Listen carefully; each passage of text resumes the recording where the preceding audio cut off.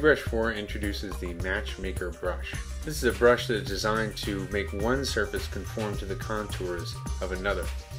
So in this example, I have a very elaborate design that I've created with Z-sketching, and I also have an armor breastplate. And I'd like the design to match the contours of the breastplate. I'll go to the brush palette and choose the Matchmaker Brush.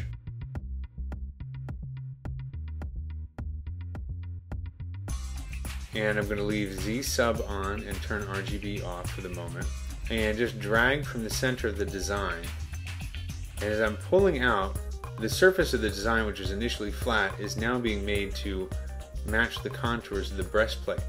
So now what I can do is bring up the transpose tool and just move the design back a little bit so that it matches the breastplate perfectly.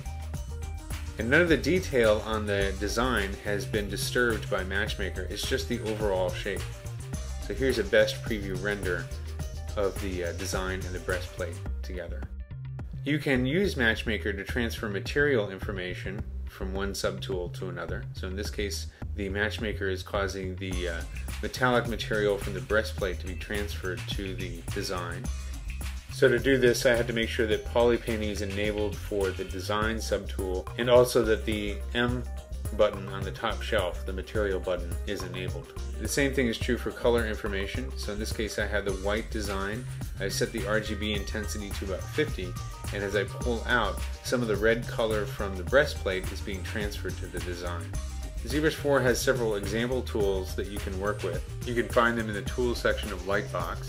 This is the Matchmaker 1 tool. So you can use this tool to experiment and see how Matchmaker works. Another one is the Matchmaker 4 tool, which has a wooden design that can be transferred to the side of a guitar body.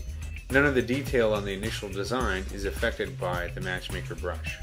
Here's an example of a robot head that was created using Matchmaker. These are initially surfaces that were generated from Shadowbox, and then Matchmaker was used to make each one of these tools match the contours of a character's head. So here's the initial character head subtool, and I'll turn the rest of the subtools on, and you can see Matchmaker was used to make each one of these subtools conform to the contours of the character's head.